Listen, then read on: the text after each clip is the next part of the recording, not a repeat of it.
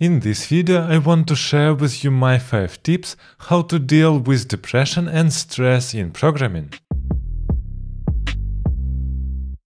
And just a disclaimer here, it is not a medical advice, but only my point of view. If you think that you have some depression problems, it might be a good idea to seek some professional help from the doctor. Especially if all people around you are saying you are kidding, you don't have any depression, or just go there and relax, or maybe just keep pushing.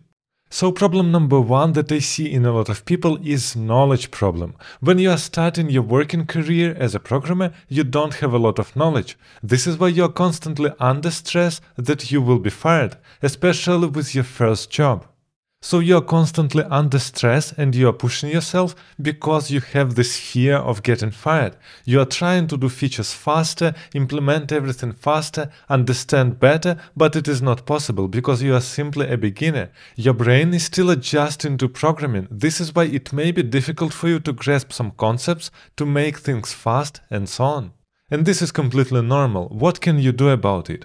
Sure, it can happen that you will be fired in your first job, but typically everybody understands what is junior. This is a guy who will make mistakes and he won't deliver a lot. And actually junior developer is typically quite cheap, which means company doesn't spend a lot of money on this programmer. And typically they know that they're getting a junior in their company, which actually means if you are trying your best and you are doing your features and people see that you are learning, everything will be fine and you won't be fired. And putting yourself every day under stress just because you don't have enough knowledge is not healthy in the long run. The next problem that I see, people are often stressed when they are stuck in the problem for hours or maybe even days. And actually this is completely normal. This is what we are doing every single day in programming, because we are learning new things, we are trying new frameworks, languages, operational systems, and we can't know everything, which means it is completely normal to be stuck. And actually, especially at the beginning, you are just coding from the problem to the problem, and typically not a long time. So here is the best solution for you. You must have a mentor inside your company where you are working. And if you don't have any and you're a junior, you can typically ask, okay, whom can I bother with questions in the company? And you really must ask this guy your questions, because actually if you're a beginner, your questions will be quite simple. This is why you will get an answer almost immediately, and it will help you tremendously to progress. Sure, it also helps you if you will fix the problem on your own, but it may be difficult for you when you are a beginner.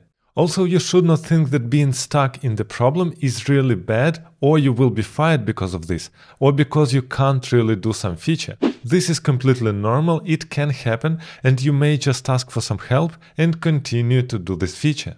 The next problem I see really often between all developers, even with experience, and this is confidence problem.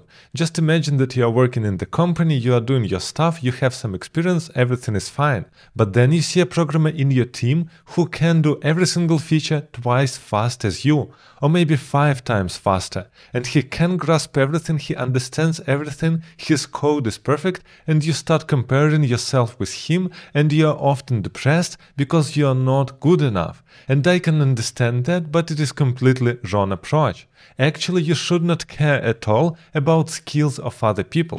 Sure, you might not be the fastest developer in the company, but some other developers are also not faster. This is completely fine. You should just have enough knowledge for your position, and you need to deliver stuff on time like it was promised. This is it. If you fulfill these requirements, you are good to go. It doesn't really matter that somebody is coding faster than you, there are always people like this.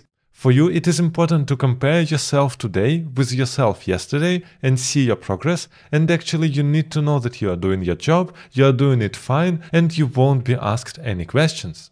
The next problem I think is the most popular. This is company problems, overtimes, and team problems. And actually I grouped all this stuff together, because actually if you have a bad company or a bad team, then you will have stress and depression.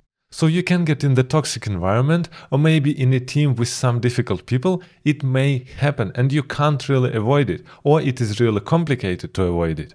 And there is no other solution than change the company. So yes, you can work there, you can be under stress until a certain point, but it doesn't make that much sense. You can't just change your job. Sure, if you don't have a lot of experience, you might suffer for some time, but you must look for the new job as soon as possible because your mental health is important.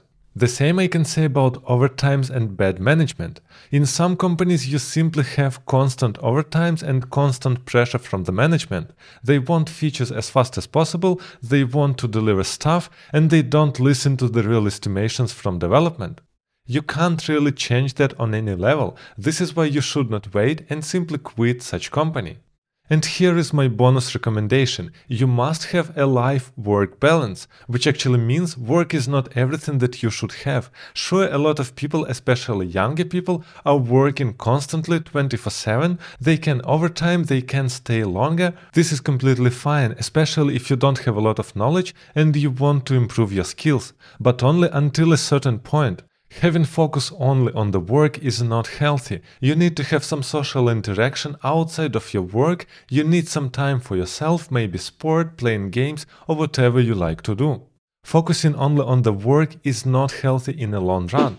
And here is one more important point. You should start caring about your job less. And yes, it sounds disgusting because I know that you care a lot about code that you are writing in the company. But just imagine that in 1 month you will leave this company and you will never see this code. And then you will start working in another company with completely new code that you will also care about, which actually means it doesn't make any sense to focus too much on work. Yes, you should implement it on a good level, but it should not be the goal of your life.